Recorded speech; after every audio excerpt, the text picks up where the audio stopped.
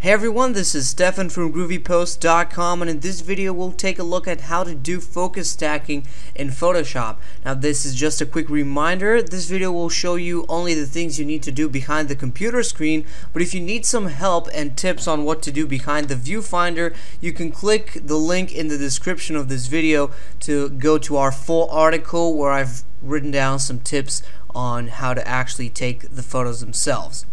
So now going back to Photoshop, I'll show you the two methods for doing this, the automatic method and the manual one. We'll start off with the automatic one because obviously it's a lot simpler. You'll need to have all your focus stacking images ready, and then you want to go to File, Scripts, Load Files into Stack. And this will open up a new dialog box from where you can choose two or more files to load into an image stack, meaning each individual image will become its own layer.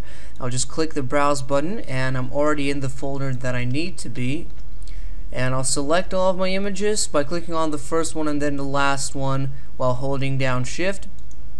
Press OK, and there's a special option here to attempt to automatically align source images. I'll leave this unchecked because all my images are perfectly aligned and I've checked this, but if you think your images might be a little off, you can actually enable this option to make sure they're all going to be aligned. Now just press OK, and as you can see down here in the layers panel, Photoshop is automatically loading my layers and making them out of each separate image. Now here we have each and every layer ready for focus stacking. You can see as I disable them exactly how I'm moving the focus on the camera. Now having the first layer selected, again I'll hold down the shift key and click on the last one to select all of my layers, and to begin the focus stacking I'll click on Edit and then choose Auto Blend Layers. There are two options here, one for a panorama and one for stacking images, doing focus stacking, and this is the one we want. So just make sure it's enabled, and if your photo is in color, this one isn't, but if yours is, you want to keep seamless tones and colors checked.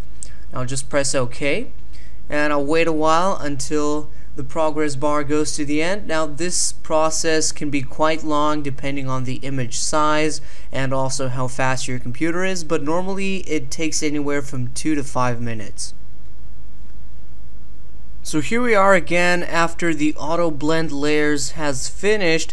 You can see that now each layer has its own layer mask, and the layer masks only allow the sharpest parts of each layer to actually reach the final image. You can see that the photo of the microphone is now sharp all the way through, and since I'm ready, I'll just press Ctrl Shift S.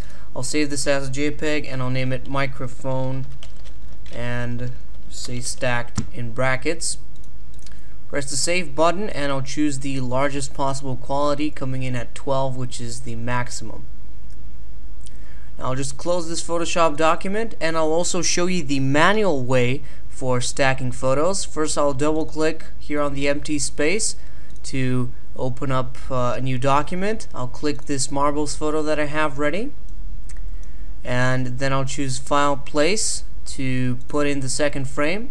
There's really no need to use layer stacking in when you have only about 2 or 3 images. You can just use File, Place because it's a lot faster. I'll start by right clicking this layer and choosing Rasterize Layer, and also double clicking the background layer, then pressing OK to make a regular layer out of it. Then I'll just disable the first layer to see what we have on the bottom one, and then look at the top one again. As you can see, I just want this marble and this marble to be in focus with everything else completely blown out. And I'll just click on this icon here down to create a layer mask for my first layer. I'll press Ctrl A, then choose right click, Fill, Black, and I'll press OK on that one, and then I'll deselect. Now basically this layer is acting like a disabled one, but if I pick up my brush and I choose white as my foreground color, I can slowly start painting over this marble over here, and I'll start bringing it back into focus. And now the good thing about this is that I can choose exactly how much of the marble I want to bring in focus. For example, I could leave it just like this to have an unrealistic effect, or I can just continue with gentle brush strokes until I bring it all the way into focus just the way I want it to be. So here it is. Now we have both of the marbles into focus. Optionally, we can merge the visible layers or just flatten the image.